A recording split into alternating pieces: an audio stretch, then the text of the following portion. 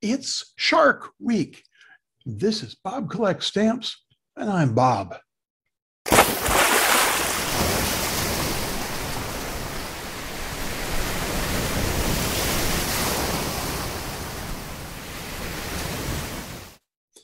Welcome back.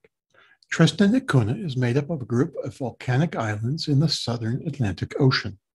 It is part of the St. Helena British Overseas Territory, governed by an appointee from St. Helena. The islands are the most remote inhabited islands in the world, with a population of about 250. The only way to reach the islands is by boat, and it's a 6-day trip from South Africa.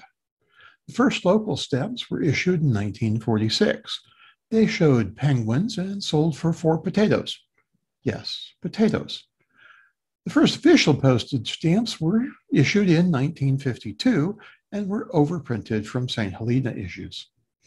By 1954, they were issuing their own stamps.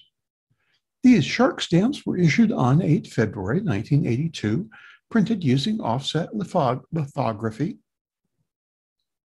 and with a perforation of 13.5 by 14. The 5-cent stamp shows a blunt-nosed, 6-gilled shark, Hexanchus griseus, also called cow shark. I mentioned the species in the last episode as being featured on a Tanzanian stamp, but this time I have the stamp. They can grow to about 20 feet long, though they are usually about half that size. Only 3 closely related species of shark have 6-gill openings. Most have 5 gills, and 1 species has 7. There is a single species of saw shark that also has 6 gills. These sharks have been found worldwide in tropical and temperate waters, usually near the bottom between about 600 and 3,500 feet in depth. The 14-pence stamp has an image of a porbeagle shark, Lemnonassus.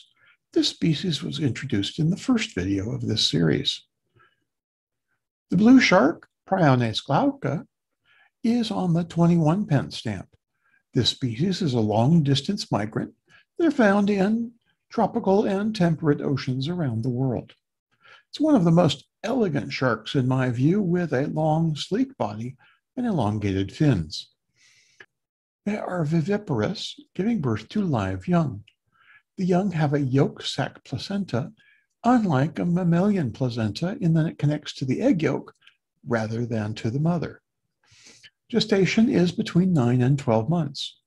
Courtship for these sharks involves males biting females roughly, and scarred individuals are probably female. The females have skin 3 times as thick as the skin of the males, which seems to be an adaptation to their courtship. The small eye hammerhead shark, Sphaernictudus, is shown on the 35-pence stamp. This species is only found along the east coast of South America. These sharks grow to about 4 feet and have a bright gold color around their heads, sides, and fins. Like flamingos, the sharks get their coloration from the food they eat.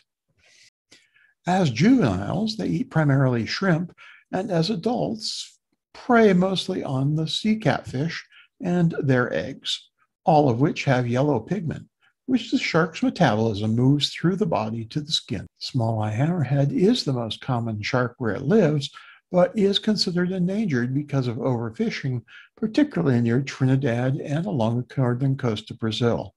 Thank you for watching this special Shark Week video from Bob Collects Stamps. Keep having fun.